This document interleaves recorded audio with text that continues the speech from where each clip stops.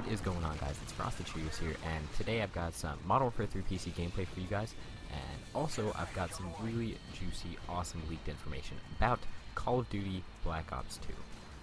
This actually was given to me by a subscriber of mine, Minecraft Edition 1, so if you see this video, thank you so much. This stuff is awesome, this information is absolutely insane, and this video basically is due to you, so thank you so much, sir. And basically right now, guys, I'm just going to go over this. All of this stuff is, at this very moment, hearsay. This was posted on the Call of Duty forum, and was immediately removed by Activision, making me think that this is actually legit leaked information. And there's a lot here, so I'm just going to go ahead and get right into this, and I'm just going to read off basically everything here on this document that I have. And there's going to be a link in the description if you want to check out the document for yourself. You can download it, you can save it, whatever you want to do. But basically, let's just get right into this. So the official release date, well, excuse me, not official, but the said release date is going to be the 6th of November, which sounds right to me, and that's the only reason I really believe it, because it seems like every November we got a new Call of Duty, which is awesome. And so the 6th of November is the date to beat, guys. Evidently closer to the actual release date, we will obviously know what it is. But of this moment in time, the 6th of November is the day on which the game is supposed to be released.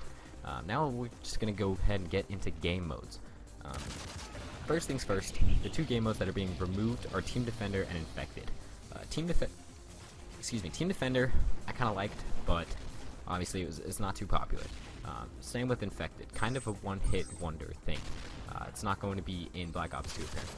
Drop Zone and Kill Confirmed, however, are returning. I personally am not a fan of Drop Zone, but again, this is not about my personal opinion. This is about facts and leaked information. And there's going to be a new game mode, apparently, called Escort, and it's going to be very similar to Search and Destroy. However, a live player must be escorted to one of 3 areas, or 2 depending on map size, without being killed.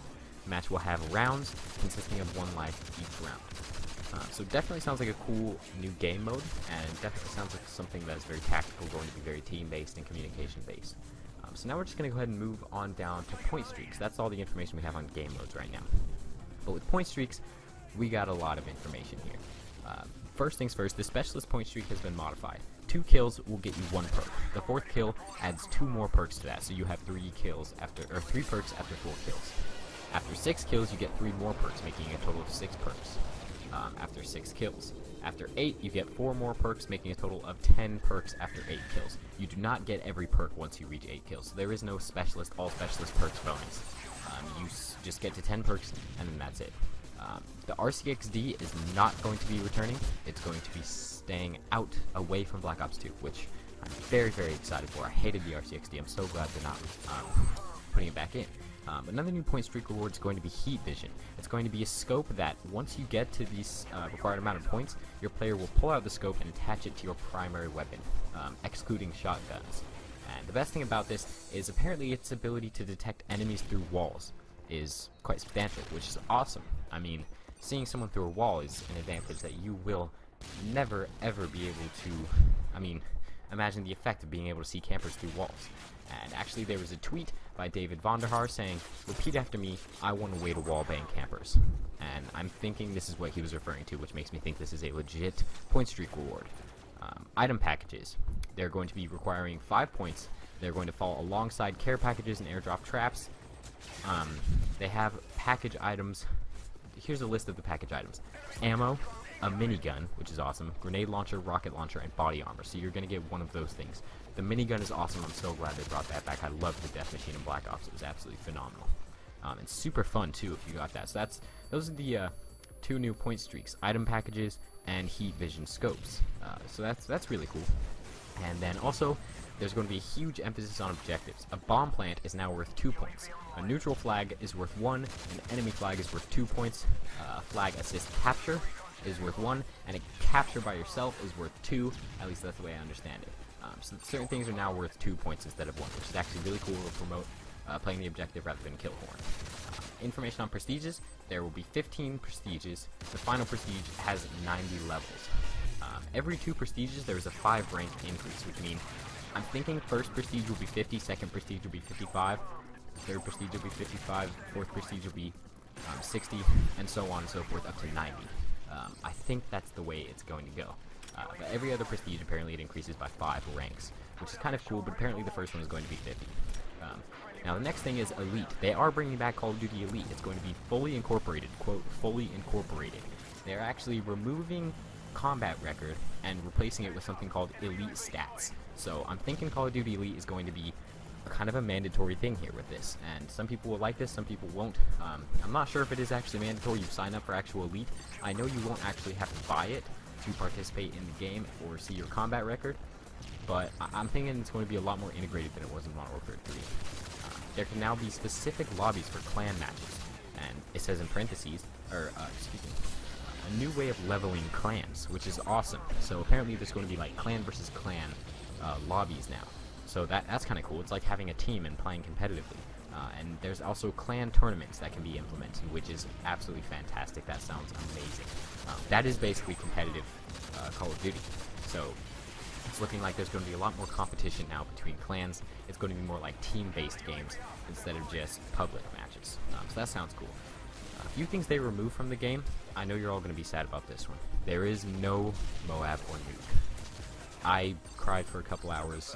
I finally got over it, but now I kind of feel like crying again because that is just horrible. I personally loved getting that. Not that I get Moabs like every game. No. Not to toot my own horn, but I'm just messing with you guys. But anyways, the Moab or the nuke was actually definitely a really popular kill streak, and they're removing it now, so that's kind of sad. There's no last stand, however, and no death streaks. So that kind of counteracts that a little bit. That's the tissue that some guy handed me to wipe my face with and get rid of all the tears from no Moab or nuke, is the fact that there's no last stand and no death streak. So that's tissue right there, tissue paper, extremely soft, awesome tissue. And there's no flamethrower attachment. So those things definitely aren't bad. The no Moab or nuke thing is kind of a deal breaker, but oh well. We're just going to have to live with that. The map design is going to be following Black Ops and not continuing off Modern Warfare 3. Here's a big thing for you quickscopers out there. Sniper rifles are improved usage, quote, improved sniper rifle usage, which means, could mean a few things. Could mean less time to actually scope in. It could mean you could hold your breath longer. It could mean whatever. But the two things that we have right here confirmed are no aim assist and less scope sway, which are both awesome. I love the fact that there's going to be less sway in the scopes. I always thought there was too much. The no aim assist thing, I think that should have been implemented a long time ago, to be honest. I'm not a quick scoper myself, but I think it should have been implemented. Customization, no longer perk. There's no longer just perk 1 that chooses all of the player's appearance. In Black Ops, perk 1 chose the way your player looks. Now, appearance is a combination of all perks and types of point streaks being used. So it's kind of cool. So your player will look different based on what perks you select and stuff. It'll be more customizable, which is something we haven't seen in Call of Duty up to this point. Hardcore mode, there's going to be a lot more changes on hardcore mode. There's a big, huge emphasis on hardcore. It's going to be used and implemented into the game a lot more. No grenade launchers in hardcore mode. One bullet in the foot will no longer kill someone. A head or chest shot is usually required for one shot, one kill. A person will now bleed out if severely injured, which is really cool. I don't know how they implemented that. That sounds awesome though. So if you get severely wounded, say shot in the stomach, you can actually bleed out. Respawn timing is decreased and only vehicle guided rocket launchers permitted. Now the perk system has been upgraded. Basically, to sum this up, because we're running out of time here, there are two options that you can upgrade your perk to once you reach the selected challenges. Both require different challenges to unlock. Once the desired Pro version is unlocked, the player can select that as their perk Pro. Once selected, the only way to choose the other option is by entering Prestige mode. So that's kind of cool. For example, perk slot 1 has the perk called Speed. So here's a leaked perk right here. Speed is quick draw. It reduces the time taken to aim down the sight, which basically is quick draw. And you have two different Pro versions to pick from it. You can only pick one. Pro 1 swaps weapons faster, and Pro 2 throws equipment faster. So you get to choose one of those. I don't think you can have both at the same time. So definitely interesting with the perk systems. Now combat training, this is the last piece of information I have for you guys. Combat training is returning with vast improvements. That is an air quote again, vast improvements. Difficulty is no longer based on how long the bots take to start shooting after they see you, so that's definitely cool. Bots now have an advanced AI system, and they're going to be similar to the behavior seen in Modern Warfare 3 Spec Ops Survival. That is awesome. I think combat training is going to be loads of fun. I always actually kind of liked it. That's all the information I have for you guys now.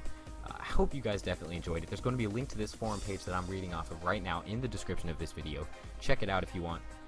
It says Activision is suppressing these posts really fast, so it's going to be pretty much gone fast. So I would definitely check out this page. And remember, this is all just air quote leaked information on Black Ops 2. I cannot confirm nor deny any of this, but it sounds legit to me, and I thought I'd share it with you guys. So I've been FrostdCh33rioz with the Phazer team. That's pretty much it for me, guys. I hope you enjoyed this gameplay, and I know I went a little bit over, but I hope you didn't mind. So I will see you all later. Remember to keep your swords sharp and your Cheerios frosted.